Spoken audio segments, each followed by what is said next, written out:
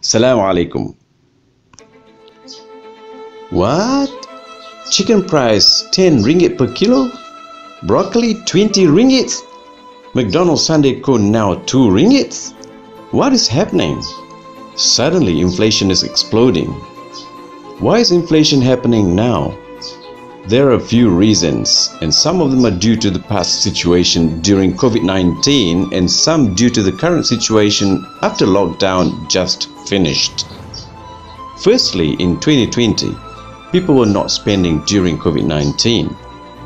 Due to financial uncertainty, many people were scared and didn't want to spend on big purchases. People put off big purchases and especially cars because they were restricted in movement. So it didn't make sense to upgrade the car.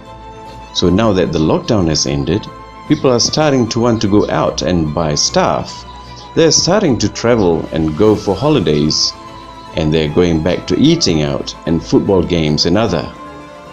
This means there'll be more demand for certain items such as clothing, sports gear or something like that. And people may eat more and restaurants may be buying up a lot more stuff at the market. Secondly, during early Covid-19 era in 2020, most factories and companies were closed.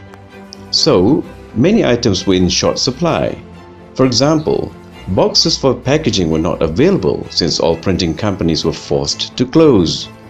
And that leads to a lot of products being unavailable because there were no boxes to package them in. This situation is still continuing until now. One sector that is particularly affected is electronics, because there is a severe shortage of chips for phones and game consoles and many other products as well. Thirdly is delays in transport and delivery. In America and Europe, they have a shortage of lorry drivers to transport products to retail stores and consumers. The price of oil has gone up, and this also adds to the cost of delivery and ultimately the prices that we pay for goods. Shipping companies have also been affected by Covid-19, and that meant that imported products from China, for example, did not arrive into our stores. This was caused by border restrictions. Ports were closed and no ships were able to move and no crew was allowed to get on the ship. The fourth cause of inflation is food prices that are going up all over the world. There are several reasons for this, and the main one is climate change, meaning that severe weather conditions such as drought, storms, frost and floods have damaged a lot of crops recently. Secondly, people cannot move to other countries, so the usual labor supply, which is foreign workers, were not able to come to work in the fields. Thirdly, the oil price and freight price increase has pushed up the price of foods as well.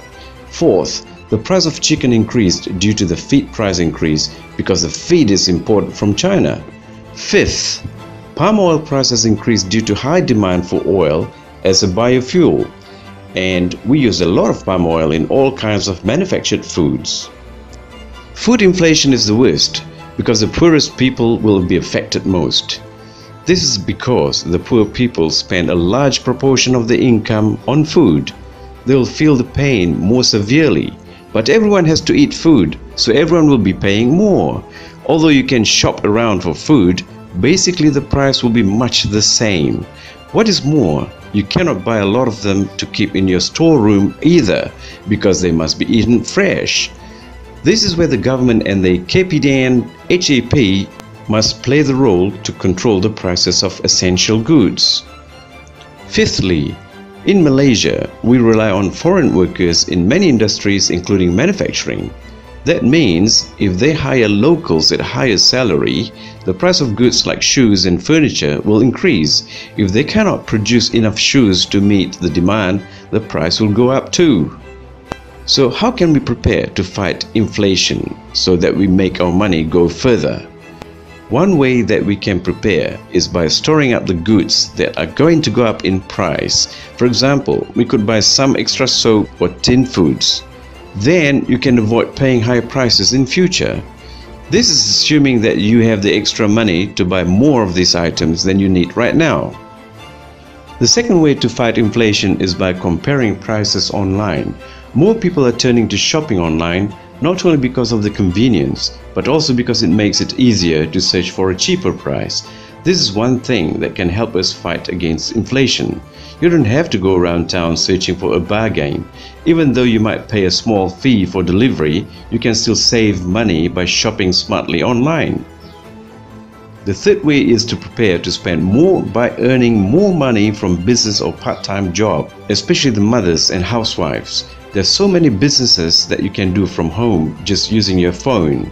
So why not choose a product you love and make money by promoting it? The fourth way is to invest your money where you can get good returns. You can try to play the share market and choose the upcoming best companies like Tesla and Grab. This is if you can afford to buy those shares on US share market. Or to save yourself stress and worry, just invest in a good fund like Pioneer Entrepreneur Fund. You only need a minimum of 100 ringgit to start investing, but you can still get good earnings from this fund, provided you keep investing over the long term, that is 3 to 5 years at least. That's all for today. Stay invested and have a great day. Assalamu alaikum.